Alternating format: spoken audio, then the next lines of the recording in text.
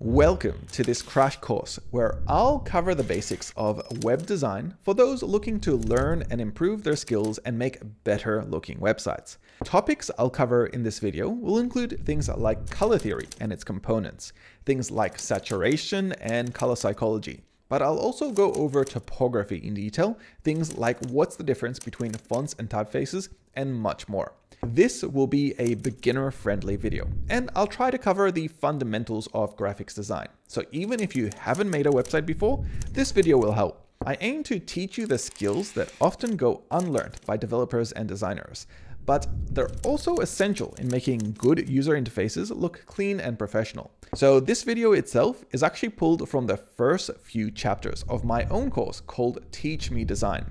This is something I've been working on for the last 2 years to make into an invaluable resource.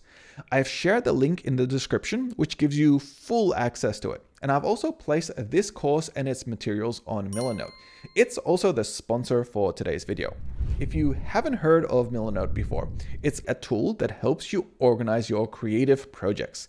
Since it's a visual tool, it's perfect to help me organize this web design course. Let me show you how I actually put this course all together on Milanote. It was easier than I thought, especially since I had a lot of the assets ready, and I put together the entire course in just a day. Like Figma or no-code tools, I can simply drag and drop different elements onto a board. In this way, I could pass on different bits of information, tasks and workshops, and outline which way they should be done in which order. I could create a new board, so it kind of has like a nesting structure, and each one of these had a chapter for my course. And for my videos, I could drag and drop them straight onto each board, as well as create the lesson plan for each chapter too. Being able to combine pages from the book, as well as the video content and workshops all in one place, I think is a better representation of how I would have liked this course to be. Once finished, it was ready on my mobile phone as well, since it works pretty much the exact same way with all the course structure essentially made for a mobile phone. I can now export and share these boards to anyone, which is what I'm going to do in the link below. Here's the design course we'll be doing for this video,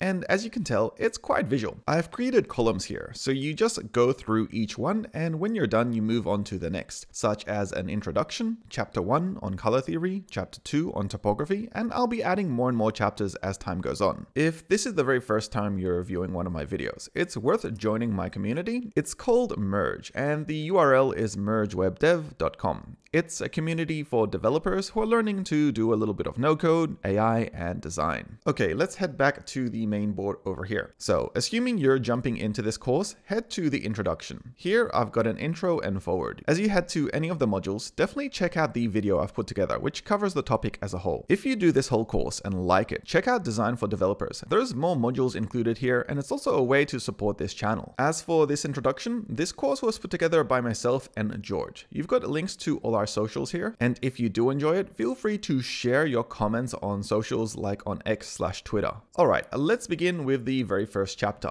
This chapter will be all about color, and here I'm going to teach you a bit of color theory. Things like color temperature, saturation, and selecting colors. To begin, I'll just double click on this icon over here to take us into color theory. I've got this video you can check out in your own time. I've also got the pages from the course itself and some workshops we can do after we've completed this chapter. I'm gonna zoom into the very first page here about what color theory is, so you know what we're gonna be covering for this section of the video. So color theory is helping you understand what colors are and how they work. We'll do a few things, such as understand what primary, secondary, and tertiary colors are, how color hues and temperature work, saturation, tint, tone, and a few things like color psychology and weights. So to start off with, let's take a look at primary colors. I've put together this visual over here because there are only 3 primary colors. There's red, blue, and yellow. And they are from a color wheel that Isaac Newton put together in 1666. Quite a long time ago, and yet they're still used to this day because when you combine them, you can create every other color.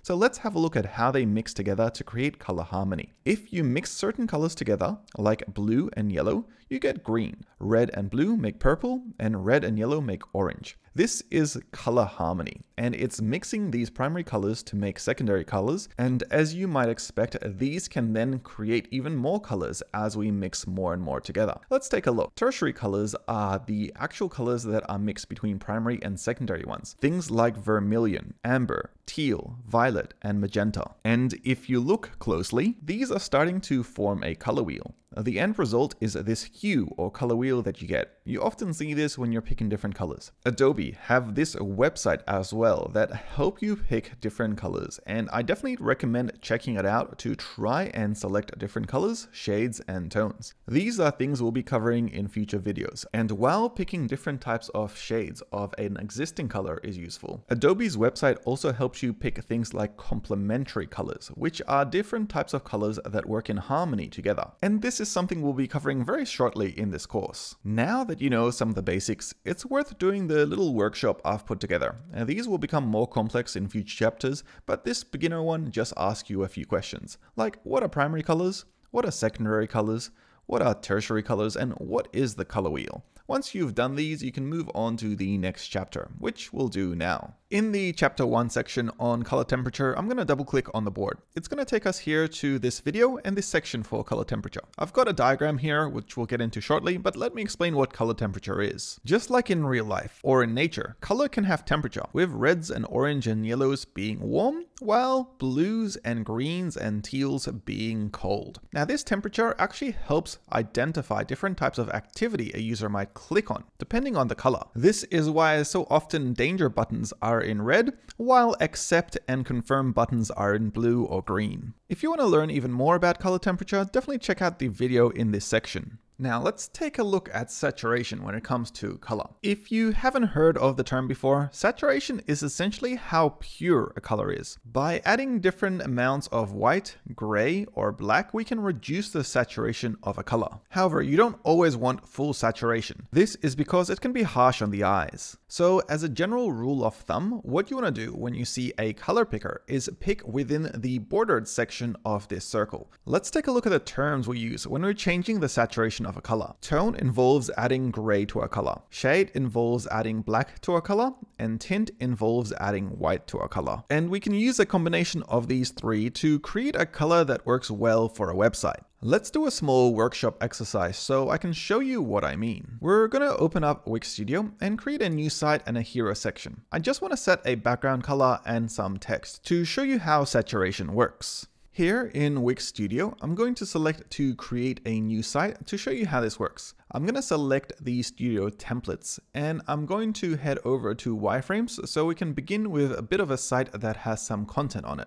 I'm going to select this one here in the middle, which is a multi-purpose wireframe, and I want to show exactly how saturation affects the color and content inside of a page. It starts off with this background image, which actually has a good saturation, but we're going to create our own. Deleting this background color, I'm going to select the background color option down here and select to add my own color. You might see the color wheel represented here in these colors. Just pick a saturated color, picking from the option at the top right. Now to add some tint, shade, and tone. If you select anything closer to the white variants, you're adding tint. If you're adding anything to the dark colors, you're adding shade. Always consider what kind of content you have on the page. Since I have dark gray text, adding a bit of tint and tone, adding white and gray, makes any color in the color wheel here kind of look good with the content of this page. This is an example of how understanding tint, tone, and shade helps in the web design process. Once you've selected a color that works, you've completed this workshop, and if you want to preview your results, you can publish the page. It's time to take a look at how to select good colors for a website and its color scheme. It's both complex and simple. Especially now that we know how the color wheel works, we can use it to help pick colors. So let's have a look at how that works. In order to pick good colors, we need to pick them in harmony. And that's why the color wheel helps. We can pick different types of colors based on the strategy of that color wheel. Let's have a look at the very first type, selecting a monochrome color. These are simply selecting a single color from the color wheel and adjusting the shade, the tone, and the tint. Pretty simple. Complementary colors, however, are selecting two different colors that are adjacent on the color wheel, like red and green. These two create color harmony, and we can still add tint, shade, and tone to each one of them, making for a good color scheme. Moving to triadic colors, these are where we select 3 colors and they're all adjacent to each other. This is why we have purple, orange, and green. So if you're using a lot of colors on a website, this is definitely one way to do it. There's also analogous colors. These are multiple colors that are close together on the color wheel, like teal, green, and lime. Again, all these colors have harmony and so they look good together, though it never hurts to add some shade, tint, or tone to any of them. And that is selecting colors. So if you want to use one of these strategies for your own website, then definitely do the workshop. Actually, let's do it right now. We're going to create a color schema on the website we had earlier, and these will be using site styles. Select it here on the left and select colors. Now there are some pre-designed ones and we're going to create our own. Select the background and text one and select edit, and then from the color option over here, just select to pick one.